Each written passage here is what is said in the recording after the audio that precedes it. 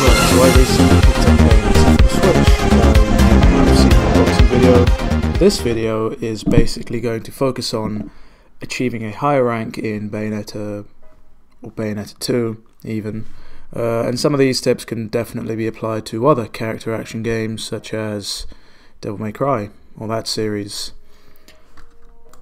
So the first tip I want to go over is not taking damage. It's easy, right? Sounds simple, but a lot of people like to button mash in these sorts of games. They like to not think about what they're doing, and they like to just attack.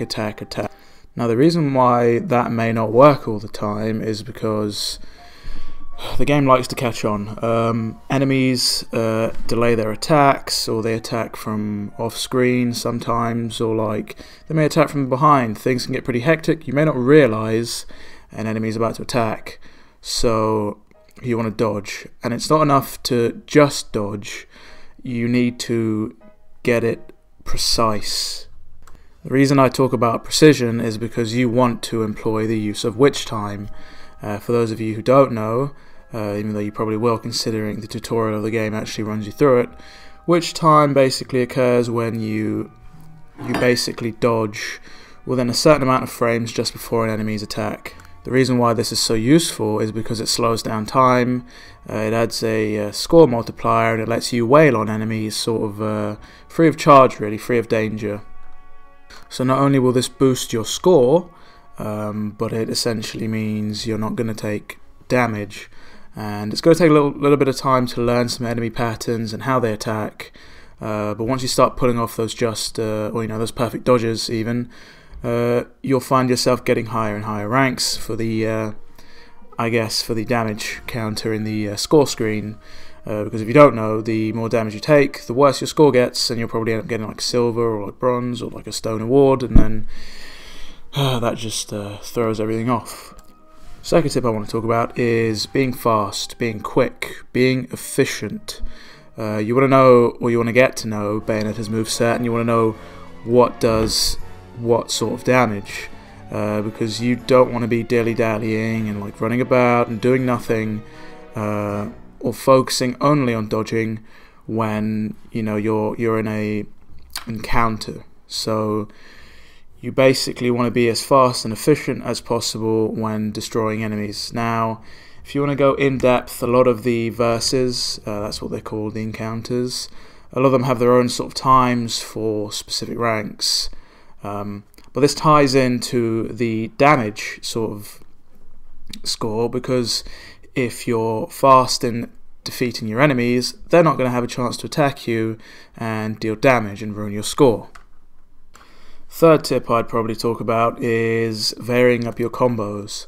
So each attack you do in game and each combo you employ the use of adjusts your not your damage, but your score multiplier in different sorts of ways. Now, the key to getting a high score is by varying up your combos. Don't use the same like 3-hit Wicked Weave combo, which a lot of people like to spam. Don't just only focus on using special techniques. You want to use a nice blend. Not only that, but you want to switch up the use of weaponry. Now, you might be near the start of the game and like you're kind of wondering, what do you mean vary up your weaponry? But very early on, you're sort of introduced to the ability to switch weapons. Now, the way you get these weapons is either by searching through the environment or by defeating certain enemies. The key point is you want to vary up in real time by using the left trigger. You want to vary up your weapon sets, and you want to use different combos, because essentially the more variability there is in your combo, the higher the score, meaning you'll be able to achieve a higher overall score. Now, the good thing about these tips is that they sort of carry over into the higher difficulties. They're not difficulty specific, so they will work on lower difficulties as well. Just something quick that I thought I should touch on, even though I think it's an obvious sort of hint, is don't use items, essentially. Get good sort of thing. Don't use any items because they will reduce your score, and you won't get as much you won't get as much of a reward at the end of a chapter, because if you don't know, all the encounters are sort of tallied up, and you're given a score at the end of your at the end of your chapter. This score sort of determines how many halos you get, which then determines what you can and cannot buy, such as special techniques or weapons or items to use, even though you shouldn't really be using items, or items that will boost your health or your magic meter. Bayonetta, like many other character action games, are kind of designed to be rank run even. These sort of tips also apply, as an example I stated Devil May Cry, that series. Again, similar game design where they're meant to be rank run. So if you fail an encounter, feel free to restart, or if you feel like you've kind of had a bad run of encounters, feel free to reset the entire chapter. Now, getting a pure platinum rank means that you have to get a pure platinum rank in every single encounter, even the ones that you might have to go out of your way to reach.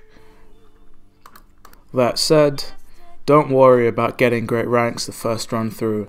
You'll likely be stumbling your way through the game or getting to grips with the game and its features, meaning you might not get the perfect score that you hope for. But don't sweat it, because you can always just replay the chapter once you're more experienced, or even once you've got a more versatile moveset, or an expansive range of weaponry. The reason I say that is because lots of enemies are have certain weaknesses to certain weapon sets, so you can't efficiently min and max on your first run through of the game. I should also touch on Alfheims. For those of you who've played the Devil May Cry series, again, they're similar to secret missions in a sense that they give you a specific task to undertake and complete, and once that's been done, you'll be given a reward. That might be like a piece of crystallized heart, or a 1/2 of a moon for your your magic meter. But they basically provide little challenges for you to undertake.